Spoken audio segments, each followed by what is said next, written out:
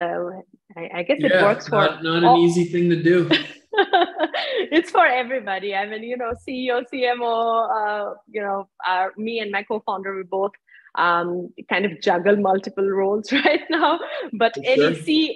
CXO or whatever, or founders, I think being the most productive person out there, how I am like kicked to hear about that. But Ria, as you give us the go ahead, we'll get started. Just let us know. We are good to go. All right, super. Okay, so this is we're live and it's day two of the D2C growth series here at Mason headquarters. And today we have Serge. Serge is the Chief Marketing Officer at CrossRope. And I'm sure a lot of you have already heard about it. CrossRope's kind of inspiring a bunch of us to have fun while getting fit. And the cool thing about Serge for me is his writing. First, there's this analysis of top brands that he does, a breakdown of their unique e-commerce marketing strategies. Very, very exciting stuff on his website. Do check it out. We'll link his site on the live stream. And second is his writings on how to be an effective CMO, where he shares his learnings as a marketing head as well as the number one dad, right? So welcome, Serge, to Mason HQ and today's live stream.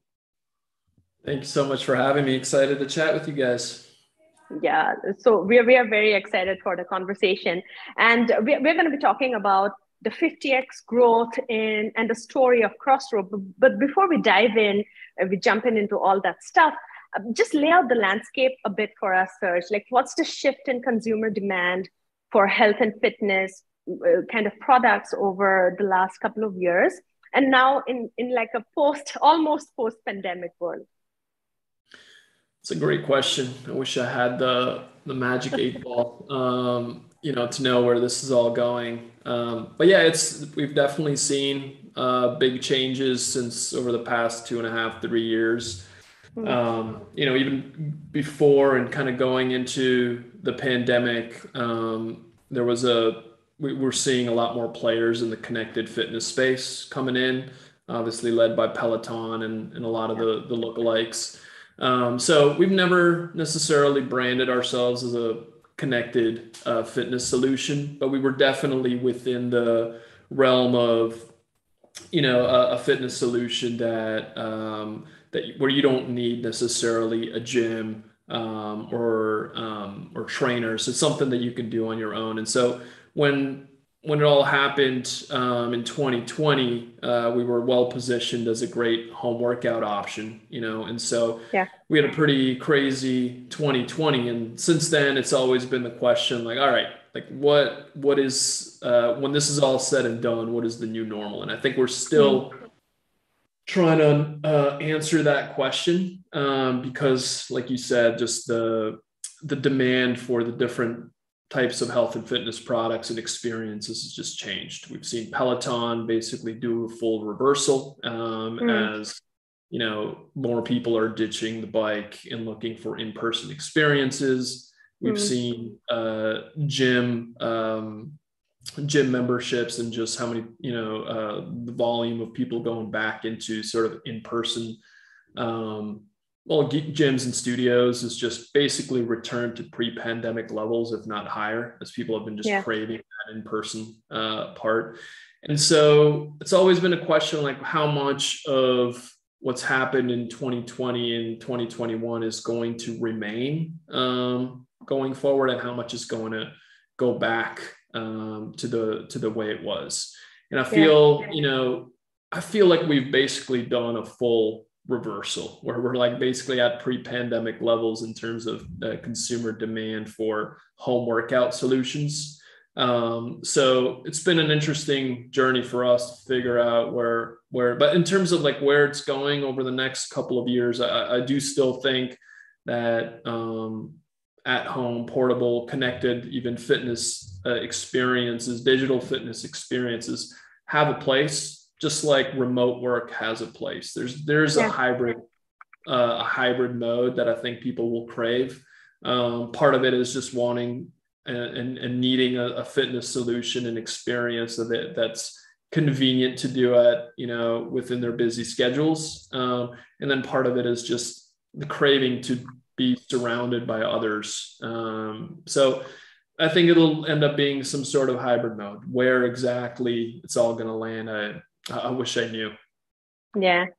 And honestly speaking, this is expected, right? This is like the rebound phase. All of us definitely want to get out there and get like more of the energy around us rather than being holed up in our houses. And we've done that for a while.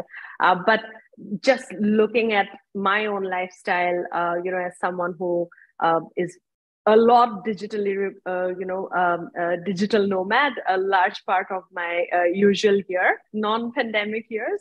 And I mean, you can't run away from the fact that you need a balance of both. It's not always that you crave, working out with people, or always that you want to be at home and just work out alone. So definitely there's a hybrid, I guess, is the way ahead for most of, domains and functions and industries in the coming years. For sure. And I think just the last point is that I think what's happened over the past 2+ years has shown people that you actually can get a really good workout at home if you've got the right tools and the right guidance, right? And that's what's allowed us to position ourselves, as in that space over that time. Is, we have a great jump rope system that people love. And we've really leaned into the content side of things. People can just open up the app, filter workouts based on how much time they have or what ropes they have, and literally just pick one and follow along. So, I think, a lot of these at-home solutions have just gotten so much better, so much more engaging, that, people have figured out that you can actually get a great workout at home. Just again, I love the parallel of the work from home thing. Like, as people have also discovered that they can actually work from home effectively, it's the same sort of thing.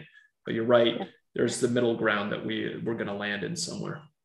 Yeah. Well, I want to double click on, the app strategy a little bit. But before that, for our audience, let's rewind back into the early days of CrossRope. And how big was it when you joined, and what were some of these early initial challenges for growth at CrossRope when you joined? Yeah. Well, CrossRope was founded by my friend and CEO, Dave Hunt. He's a former Navy pilot. He was stationed all over the world, and he was always looking. And he was a former athlete, collegiate high jumper, and he was looking for a fitness solution that he could do sort of while he's stationed out on the desert with no equipment around him. And he kind of came across these jump ropes and then weighted jump ropes, but they were just terribly designed. And so he kind of came up with this novel solution where you can get a larger variety of weighted ropes that you can clip in and out of your handles. And so you can get a really effective full body workout once you start introducing weighted ropes into the mix. It's very different than just a regular jump rope. And then I joined in around a couple of years after that. So he was still building this on the side while he was in the Navy, and I joined him. And we sort of just partnered up. And since 2015, there was basically just two of us and maybe an admin here and there. I think at our peak, we were at 35-ish people over the last 7 years, I guess. And so, yeah, it's been quite a journey. In terms of challenges, I think there's plenty, but I think one of the biggest challenges in the early days was, the education involved around weighted jump ropes. So, when I tell somebody, what we offer, which is a weighted jump rope solution, most people are like, well, what is that? I know what a jump rope is. Oh, is it like the weight in the handles, or like, what's the point of having the weight in the ropes, et cetera? So there's a lot of questioning versus like, if I was selling a pair of socks with the new design on it, like there's no questioning. People know what socks are. So, it's from the very early days, there's just been a lot of education involved in terms of explaining what the CrossRope workout experience really is and what it's like to use weighted jump ropes. And the best sort of example of that is when we would go to trade shows, especially in the early days. And we went to the Arnold Classics, like 200,000 people walking around, all like big buff guys. And everyone's like, oh, that looks pretty easy. And then we were running this challenge we called our 1 pound intensity challenge, because at that time, that was the name of the rope. It's a 1 pound rope, all the weight's in the rope, not the handles. And when you're when you're turning this around your body at full speed, it is a workout to try to control this thing. And so you could see it instantly on the faces of every single person who does the workout, that they're realizing, okay, this is what it's about. Like, this is, they understand it once they try it. And that's always like how we do that digitally, and how we sort of explain that through our marketing channels and our marketing messaging and imagery and everything.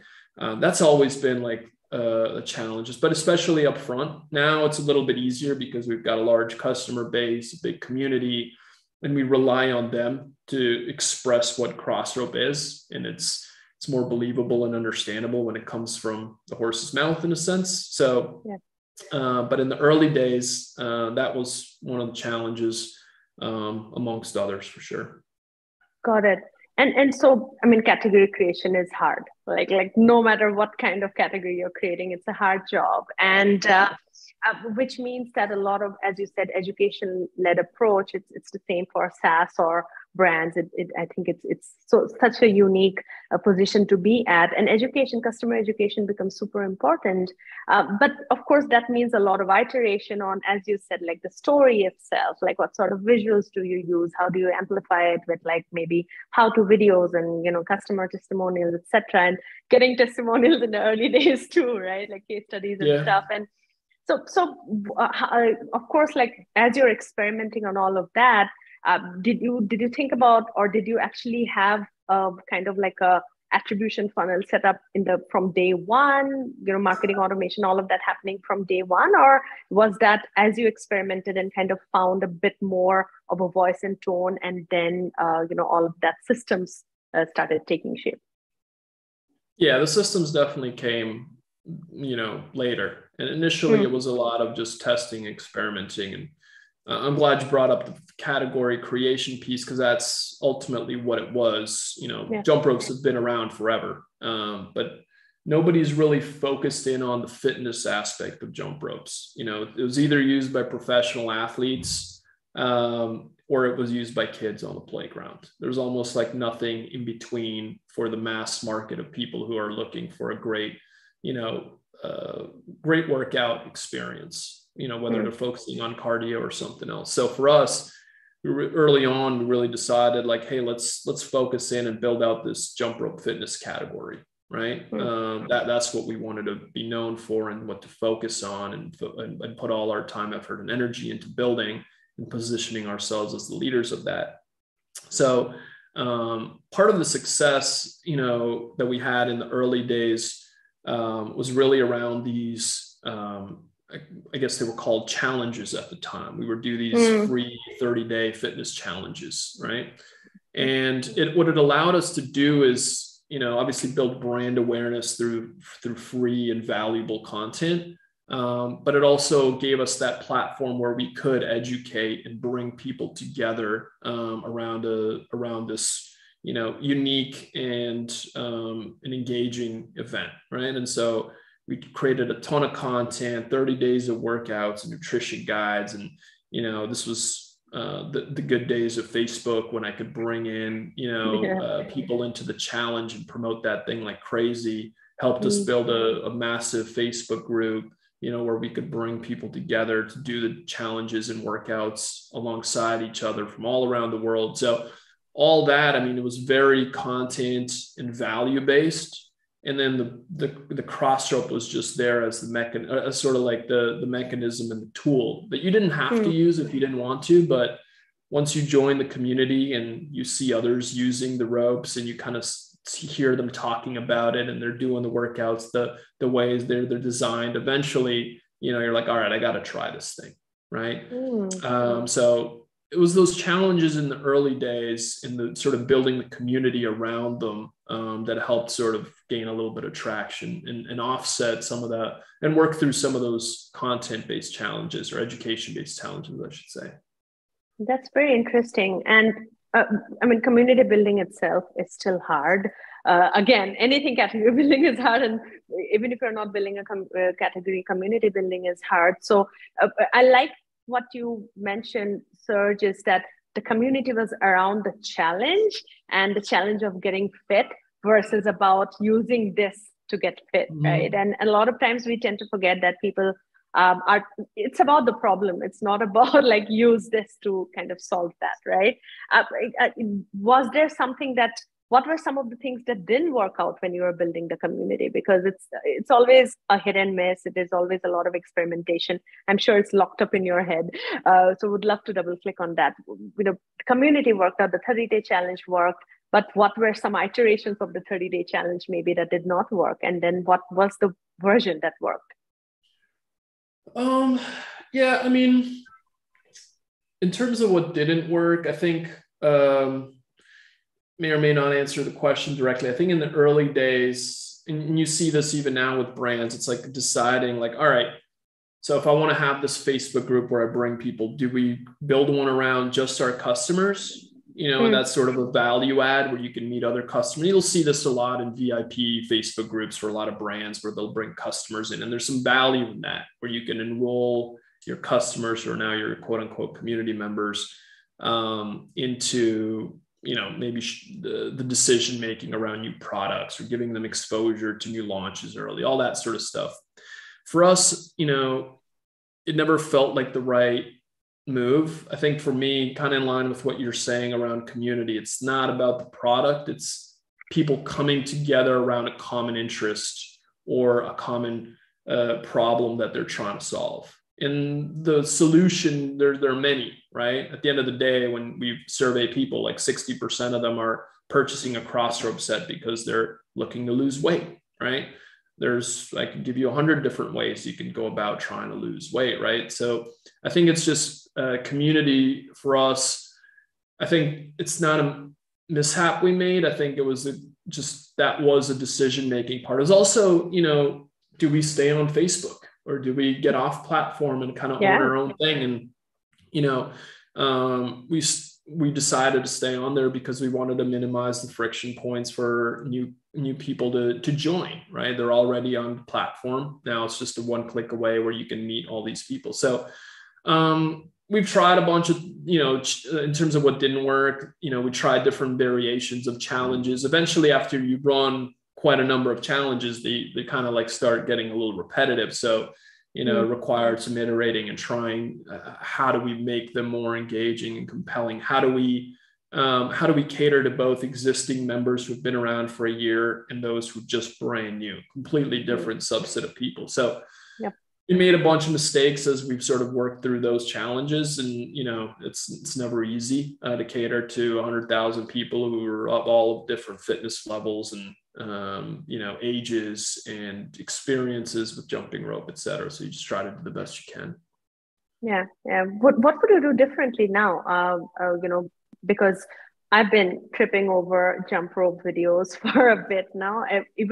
Even before we connected and we met, there is all these cool videos on YouTube or TikTok where people are kind of doing all these amazing things with jump ropes, and I was like, when can I ever get there, right? So we were like kind of scrolling and binging on that. But like I would assume that today, if someone has to kind of do a community or something of that sort around this, you might think of like, how do I leverage TikTok or YouTube or something of that sort? So what would you, if you just step back and think, someone is starting in the fitness industry today with a new equipment or an upgraded version of an equipment, let's say kettlebell for lack of any other example, what would you ask them or give them as advice to do differently while building the community?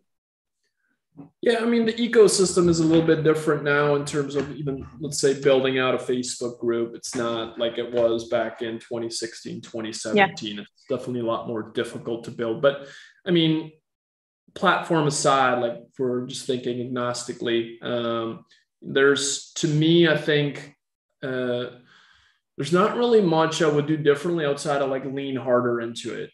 I think there's this like misconception. You hear a lot of communities sort of like that one of those buzzwords just thrown around. And for most brands, when they say community, they're just referring to their customer base, which I think is not the true definition of a community. I think going back to that definition of the community, I think it's really understanding what problem it is that you're solving and what gap you're filling in your customer's life, and what the commonalities are amongst your customers, right? Let's say your people, right? It doesn't even have to be customers. Like people, there are a lot of people in our Facebook group that are not CrossRope customers, but they love to jump rope. They love to stay fit. These are our people, whether they want to use the product or not.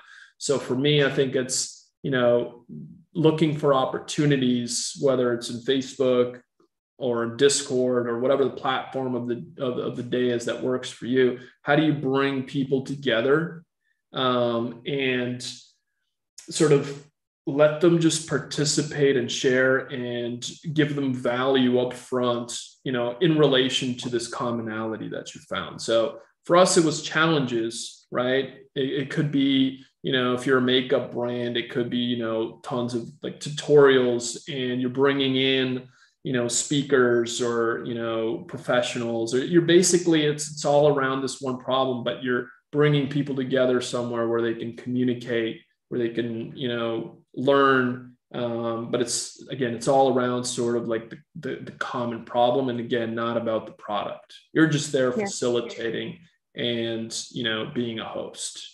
So to me, it's like, there's a lot of different ways that can manifest, but it's more than just about, hey, let's just bring our customers together. Yeah. So changing gears a little bit from the early days, right? You grew the community to a certain level, and you're starting to see it actually translate into actual, your revenue and your orders of the business.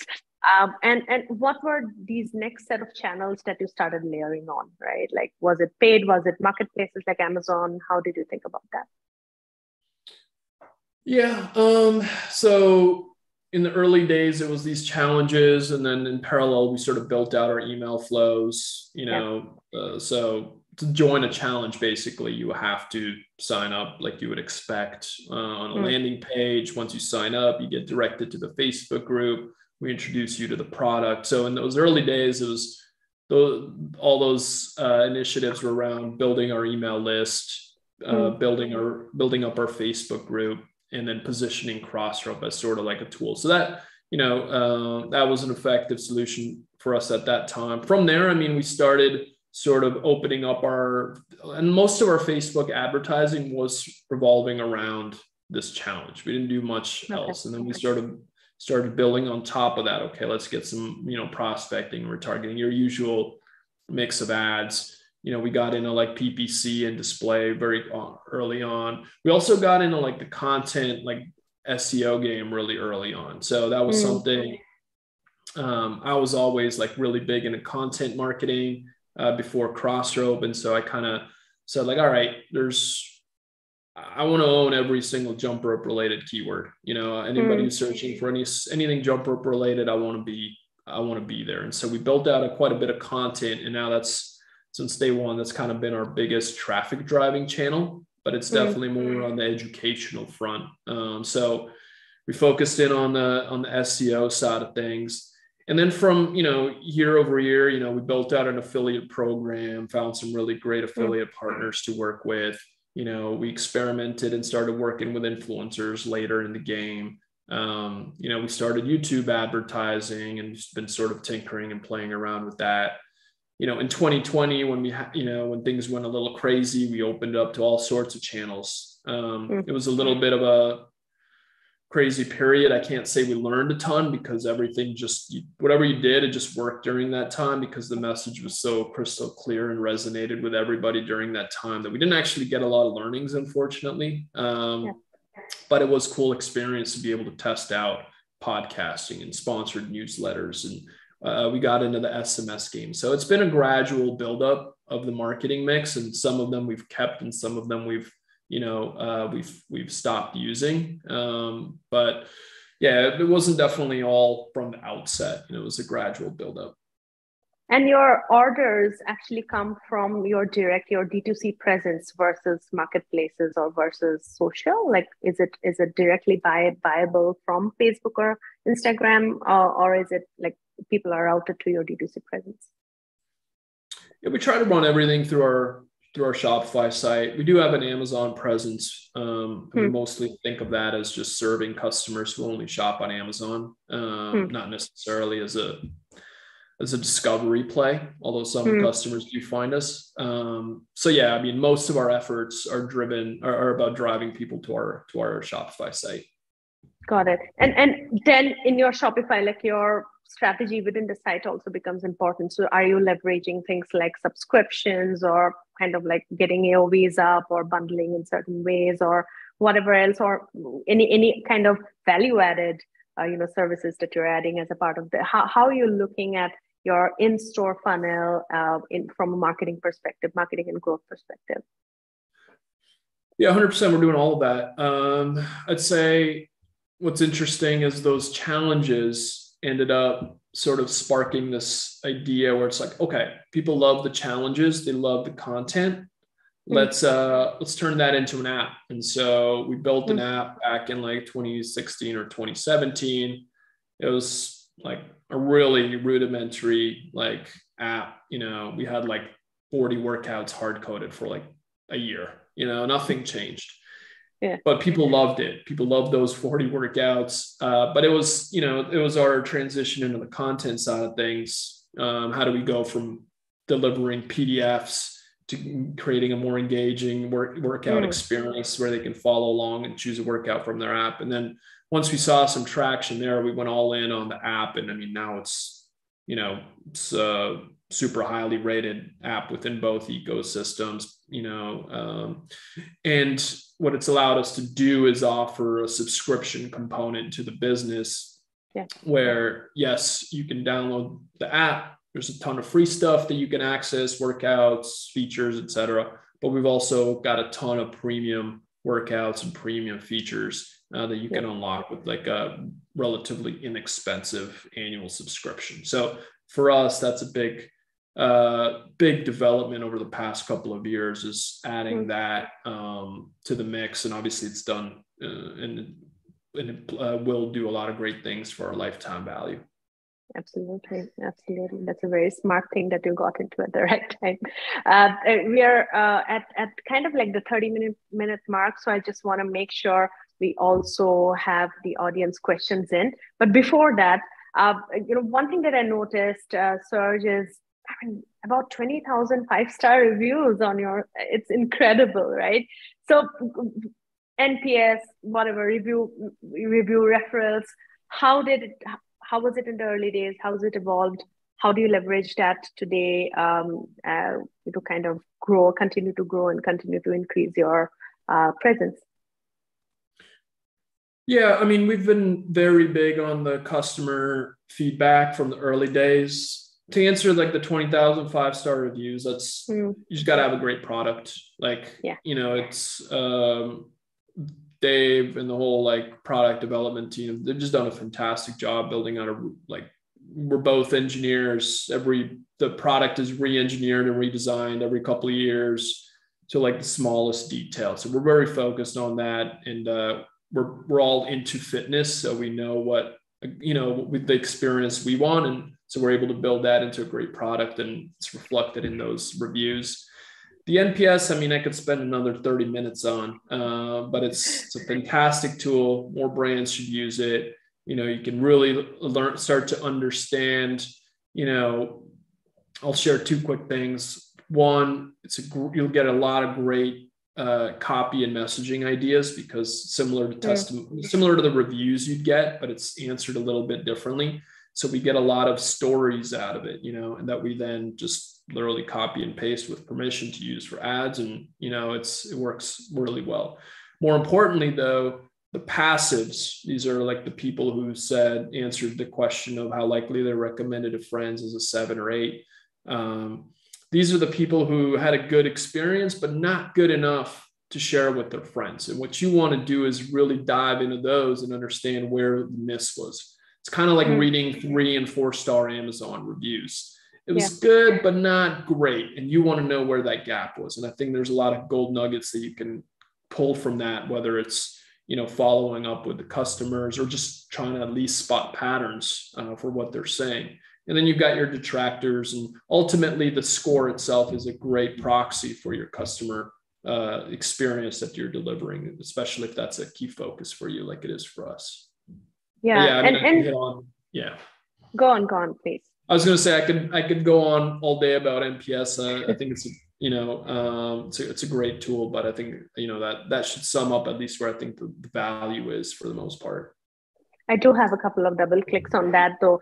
In one of our previous live stream events, actually, one of an expert, conversion rate optimization expert, who specializes in utilizing, analyzing, reusing customer testimonials and reviews to kind of increase conversions within your store funnel, within your shopping funnel, etc. He mentioned something very interesting about how do you mine reviews to actually recategorize your product lines. In your case, I assume that would apply more to your fitness regimes, etc., versus the product itself.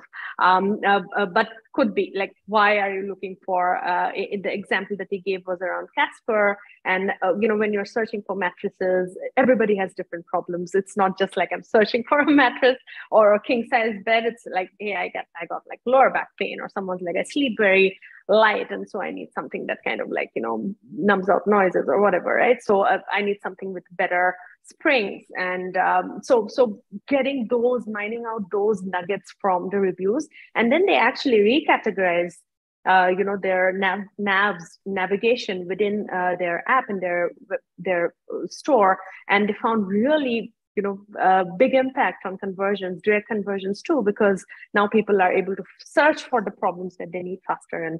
And so as you were talking about like mining reviews and mentioning how you can verbatim get so much of information from your the reviews or the NPS itself, it's just crossing my mind. This thought came up in my mind. Have you run any experiments of that sort? Have you looked at it from that direction?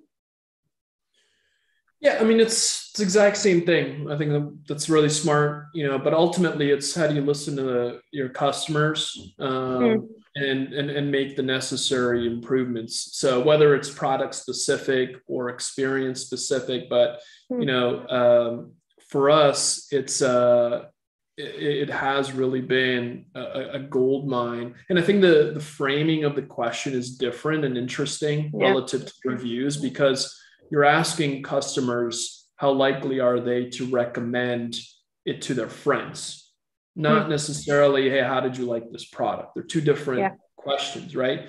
And so what it's for us as an example, right? And I think this is like maybe just part of our pricing, or like our pricing challenges. It's an expensive product relative to a basic jump rope, an inexpensive product relative to some other fitness solutions, and so we'll get a lot of interesting NPS comments where it's like, hey, I really love this product. It was so amazing, but I just can't recommend it to my friends because of the price, right? And so that's not something you would necessarily hear or get from a product review, right?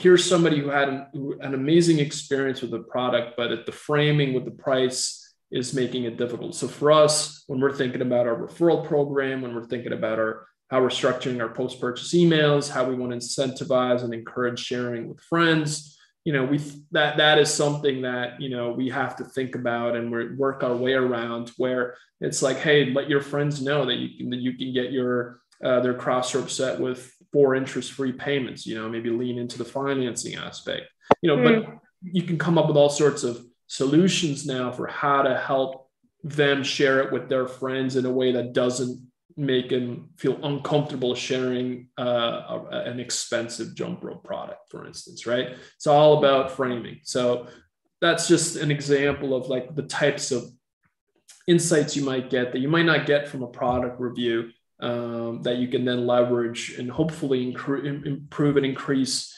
your repeat purchase rate, which is going to do wonders for, again, your not your repeat purchase rate, although it could, but at least your referral right within your referral program, or just, cut back on your acquisition costs.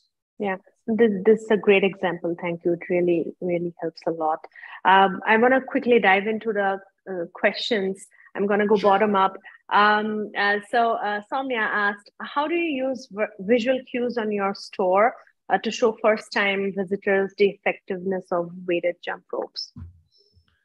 Great question, especially for us, because again, going back to that initial challenge of education, nobody knows what a weighted jump rope is. So we've invested quite a bit on like the visuals and how do we actually demonstrate that. So two things I'll share. One, we sort of created this interactive graphic. One thing we really wanted to show people is how many more muscles you engage when using a weighted rope versus a regular rope. So it's not even education around CrossRope specifically, it's education around weighted jump ropes versus basic jump ropes, because people just don't know what that means. And so it's a little cool slider thing that when you shift to the light rope side, it shows you, kind of like in a heat map style, hey, you're engaging like 5 to 10 muscles in a light fashion. When you moved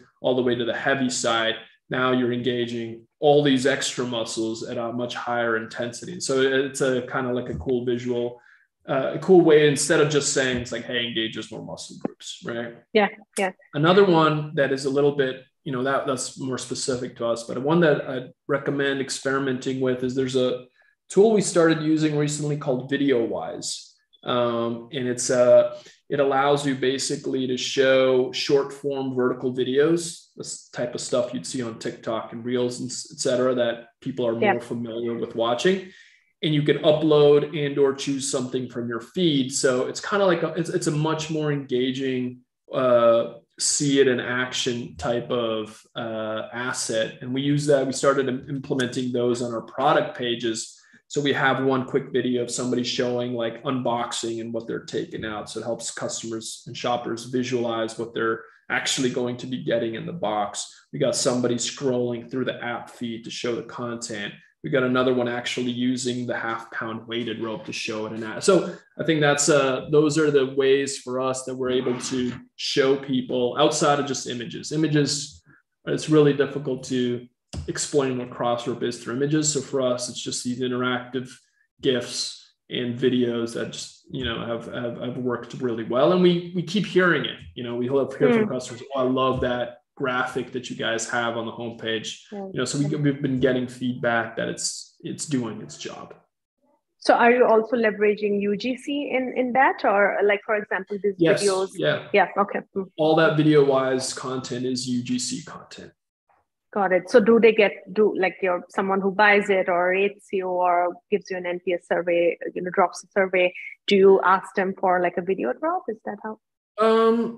Sometimes, but we source UGC from all sorts of places, whether it's from existing customers or some of our creative partners or affiliates, et cetera. So I don't know exactly where we got. Some of them are from internally, like if we have 2 CrossRope athletes in-house. Sometimes they create a lot of content for us, but again, it's really not, it's really just about showcasing it in real life, less about who's creating it.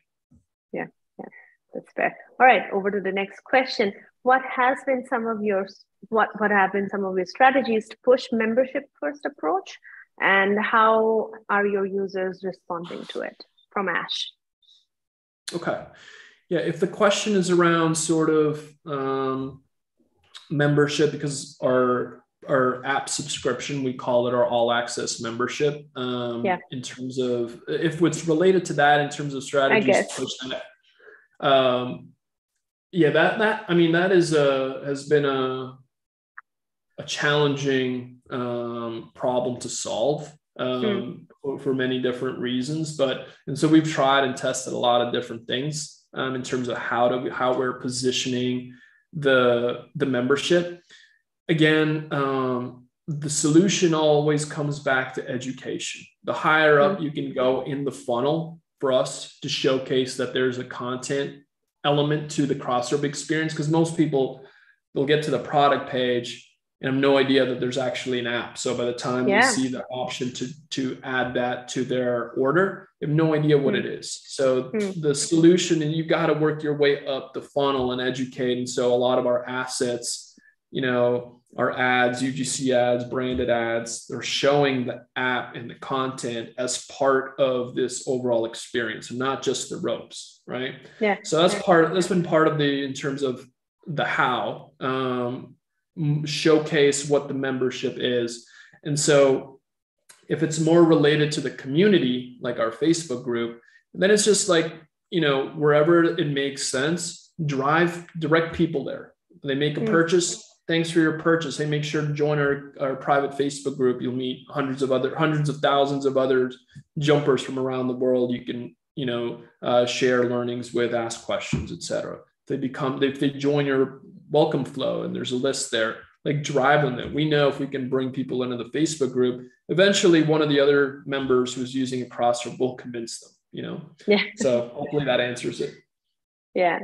No, that definitely answers for me. And I'll just take one last question. How do you see online communities and personal fitness come together? Barada is asking that question. I think we've covered it in a bit, in some way, but. How do we see online communities and personal fitness come together? Now that everybody is going back out and trying to rebounding from the pandemic.